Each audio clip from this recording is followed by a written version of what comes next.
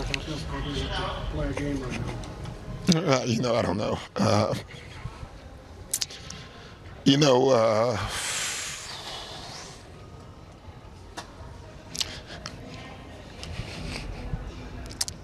I just don't have a lot to say. The news is just devastating to everybody who knew him, known him a long time. And, he means a lot to me, obviously. He was such a great opponent, It's what you want in sports. He had that DNA that very few athletes can ever have. The Tiger Woods and the Michael Jordans. It's funny. I was getting to know him more since he retired. This is a tough one. We have to go play. The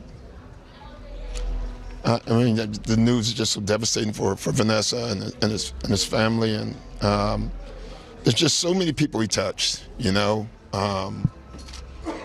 it's looking at my young players and seeing how emotional they are. They didn't even know him, and it just tells you how far his reach was. So, this is just shocking news for all of us. And sorry, I don't have a lot to say. I just can't. I have to go talk to a team before a game and tell them to play a game. What was your last interaction with Kobe like? That was great. We were at a function about 3 or 4 weeks ago, and we sat and talked for probably 45 minutes. We always like to reminisce.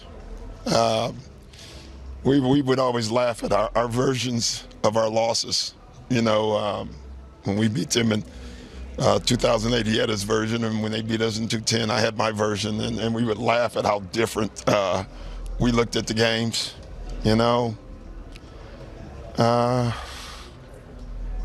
This is a great loss for the league, and I thought he had so much more left to do, and he was starting to do it.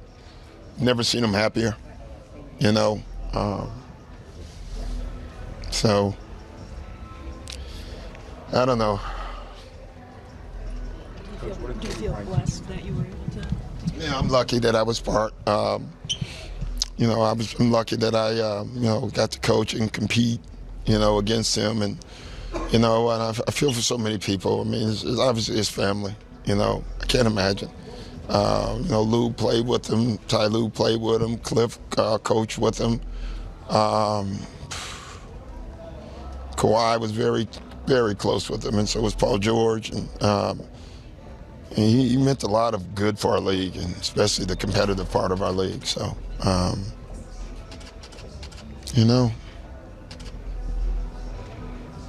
sometimes things don't make sense, and there's times you should feel, you just feel sad, and this is one of them, and you have to get through it. We all will. We all have to be strong. We laughed and joked about the mama mentality. We're all gonna need it right now. And there's nobody. I think everybody right now is a Laker fan. We're all Lakers today. You feel for that community, for Jeannie and everyone else. I think people think because you compete against people sometimes that you don't have a relationship with them and you don't like, and it's probably the exact opposite. I think sometimes the more you compete, the more respect you have for the opponent. I would say that's the way I felt with Kobe, and so that's all. I just don't have a lot to say. Thanks for watching ESPN on YouTube. For highlights and analysis, check out the ESPN app, and for live streaming and premium content, check out ESPN+.